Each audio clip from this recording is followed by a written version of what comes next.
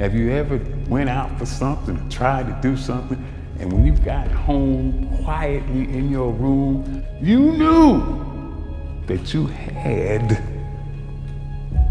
that much more that you could have gave, but you didn't want to look ugly in the face because your girlfriend was looking, or your boyfriend was looking. You didn't want to frown up like that and look, embarrass yourself. So I held back a little bit.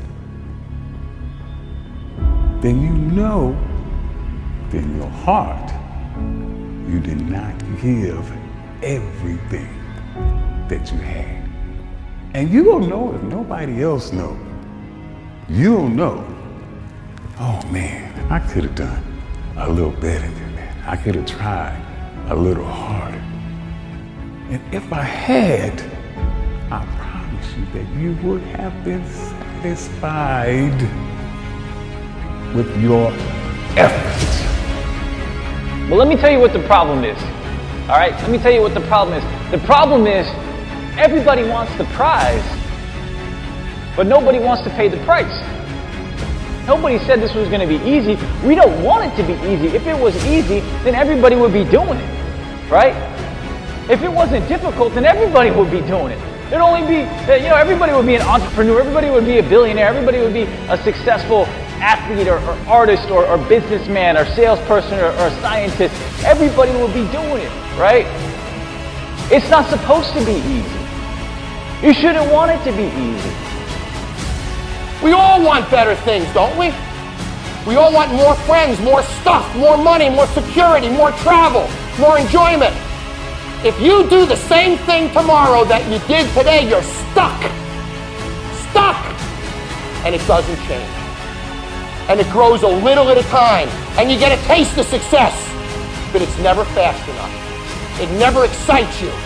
And when it does, it's a good month, or a good 2 months, or a good 3 months, but it doesn't provide a trajectory that creates success. So the first thing I want you to think about today is I want you to wake up tomorrow and do something different. And understand if you do the same damn thing, you're stuck. Just because you did it a certain way yesterday, there's no reason to do it that way today. You can be wrong, you can pick the wrong career, you can pick the wrong job, you can pick the wrong spouse, you can pick the wrong whatever. But you get it right one time, you're set. But if you don't try, and if you don't go out there and try all those different things, you'll never get that one time. You are an extremely powerful force if you decide to be. If you decide to not give up towards a certain goal, and if you have decided between all of your logic and reasoning abilities that this is the goal you should be going after, that this is a feasible thing for you to do, okay? You are so powerful in your ability to do that. I say train your brain harder, because if you think a certain way, then so are you. That sums you up. If you think with a I can't do it attitude, guess what? You right, you can't do it. Because that's the way you think. If you think it's impossible for you, it is. It is impossible. Because you believe in your heart it's impossible. For you, yes, it is impossible. You have set that limitation in your mind.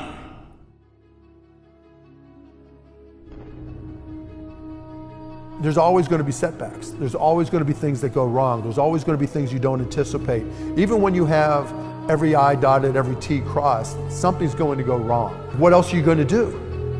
You know, shit happens. And so you have to get back to work and you have to go after it and you have to make the best of it.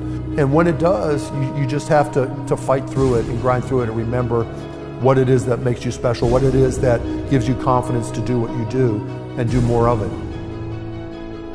Focus on what you do, become the best at it, put in the time, and eventually great things are going to start happening. That's the way the world works. There's no getting around it. There's no shortcuts. There's no cutting corners. There's no secret program. There's no way to fast forward the process. It just takes time. And you've got to be patient. And you've got to be aggressively patient during the lag time to make sure you're doing every single thing you can.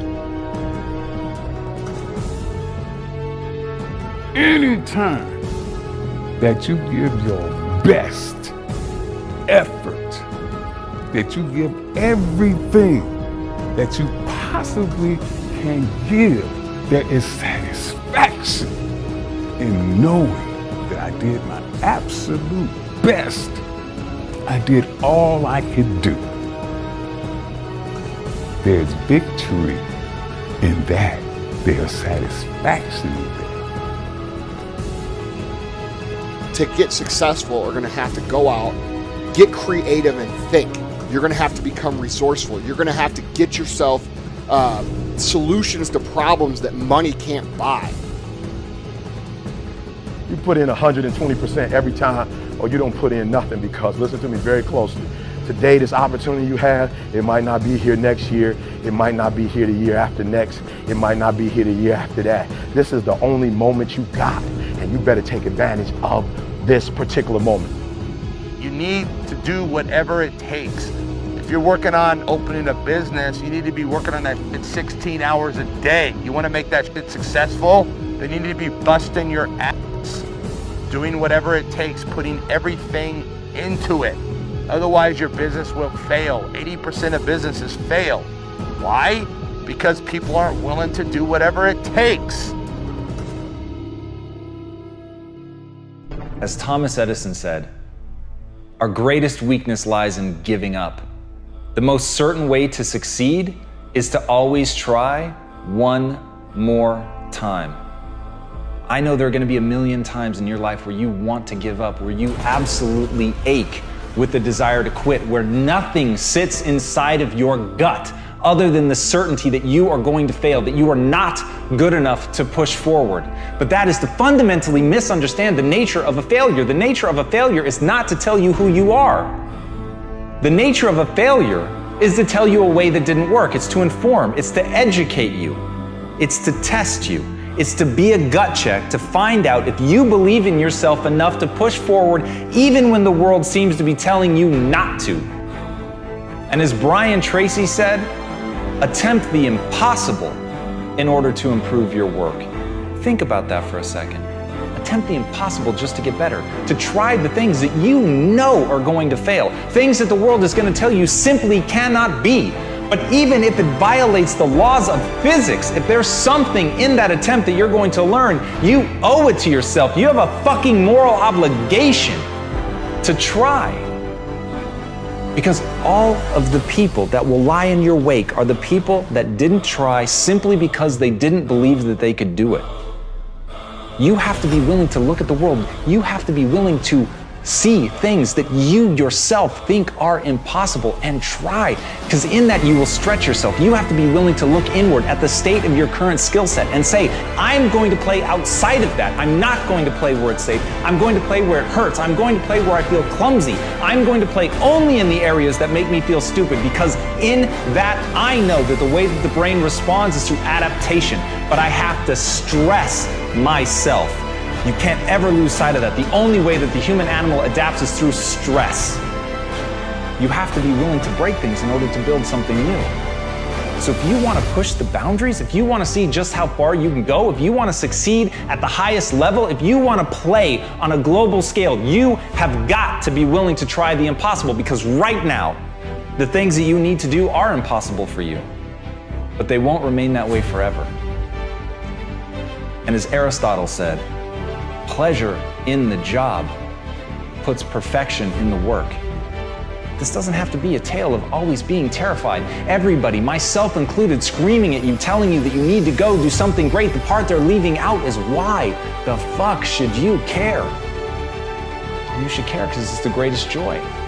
You should only listen to this if it's leading you down a path that makes you feel more alive, and that's the point. The point is to get in touch with something that makes you feel great, but not to let yourself starve or be stopped by a fear that you'll fail, by a fear that it can't be done.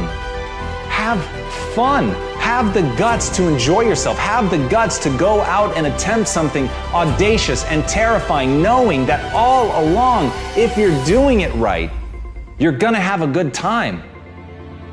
So all of this, going balls out, trying to prove something to yourself, trying to do something amazing, never lose sight that it's to build a better life.